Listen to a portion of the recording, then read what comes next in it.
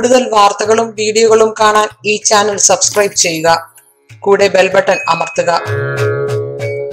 നമസ്കാരം. ധനയോഗം സംഭവിക്കുന്ന നാളുകൾ ഏതൊക്കെയാണെന്ന് നോക്കാം. എങ്ങനെയൊക്കെയാണ് ധനയോഗം സംഭവിക്കുന്നത് ഈ നാളുകാർക്ക്? അവിട്ട നക്ഷത്രക്കാർക്ക് ഈ കാലഘട്ടം വളരെ ശോഭനമായി കാണപ്പെടുന്നുണ്ട്. തൊഴിൽ സംബന്ധമായി ഉണ്ടായിരുന്ന ബുദ്ധിമുട്ടുകൾ മാറിക്കിട്ടുന്ന ഒരു കാലമാണ്. സഹോദരന്മാരിൽ നിന്നും സുഹൃത്തുക്കളിൽ നിന്നും സഹായം നിങ്ങൾക്ക് ലഭിക്കുന്നുണ്ട്. ഉദ്ദിഷ്ട കാര്യങ്ങൾക്ക് നിങ്ങൾ ആഗ്രഹിച്ച കാര്യങ്ങൾ ഉദ്ദിഷ്ട കാര്യസിദ്ധിയിൽ കലാശിക്കുന്നതാണ്. ഈ നക്ഷത്രത്തിന്റെ ആദ്യ പാദത്തിൽ ജനിച്ചവർക്ക് കാലം വളരെ അനുകൂലമായി കാണപ്പെടുന്നുണ്ട്. കടബാധ്യതകളിൽ നിന്ന് മോചനം ലഭിക്കുന്ന ഒരു കാലഘട്ടമാണ് കാണുന്നത്. വ്യവഹാരങ്ങളിൽ നിങ്ങൾക്ക് വിജയം പ്രതീക്ഷിക്കാം. മാതാവിന്റെ സ്വത്തുക്കൾ കൈവശം വന്നു ചേരാനുള്ള കാലഘട്ടവും കാണുന്നുണ്ട്. പ്രതിബന്ധങ്ങൾ നിഷ്പ്രയാസം നിങ്ങൾക്ക് തരണം ചെയ്യാൻ സാധിക്കുന്നതാണ്. കുടുംബത്തിൽ സമാധാനവും ഐശ്വര്യവും നിങ്ങൾക്ക് യോഗം കാണുന്നുണ്ട്.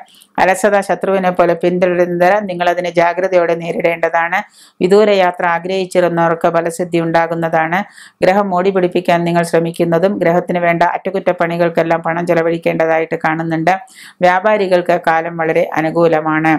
വിദ്യാഭ്യാസപരമായ ഉയർച്ചയ്ക്കുള്ള കാലഘട്ടമാണ്. വിദ്യാർത്ഥികൾക്ക് വിദ്യാഭ്യാസപരമായ ഉയർച്ചയ്ക്കുള്ള ഒരു കാലഘട്ടമാണ്. കോടതി കേസുകളിലൊക്കെ നിങ്ങൾക്ക് അനുകൂലമായിട്ടൊരു വിധി വരുന്നതാണ്. ബാഹ്യ പ്രേരണകളെ അതിജീവിച്ച് നിങ്ങൾക്കൊരു നേട്ടത്തിലേക്ക് എത്തിപ്പെടാൻ സാധിക്കുന്നതാണ്. വ്യാപാര രംഗം പഴയ പ്രതാപം നിങ്ങൾക്ക് ഏറ്റെടുക്കാൻ കഴിയുന്നതാണ്. മാനസികവും ശാരീരികവുമായ ബുദ്ധിമുട്ടുകൾ ഒഴിവാക്കി ഒരു പുതിയ തലത്തിലൊരു ഉണർവോടെ നിങ്ങൾക്ക് മുന്നേറാൻ സാധിക്കുന്നതാണ്.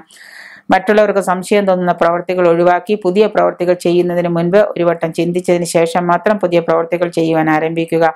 സാമ്പത്തിക കാര്യങ്ങളിൽ കൂടുതലും ശ്രദ്ധ പുലർത്തേണ്ടതാണ്. മേലുദ്യോഗസ്ഥന്മാരുടെ പ്രശംസയ്ക്ക് പാത്രീഭവിക്കുന്നത് കൊണ്ട് തന്നെ അവർക്ക് താല്പര്യമുള്ള രീതിയിൽ നമ്മൾ പ്രവർത്തനങ്ങൾ കാഴ്ചവെക്കേണ്ടതാണ്. സഹോദരങ്ങളുടെ ഉന്നമനത്തിന് വേണ്ടി പ്രയത്നിക്കുകയും വരുമാനം വർദ്ധിക്കുകയും ചെയ്യും. ഊഹക്കച്ചവടത്തിൽ നിന്ന് എടുത്ത് ചാടരുത്.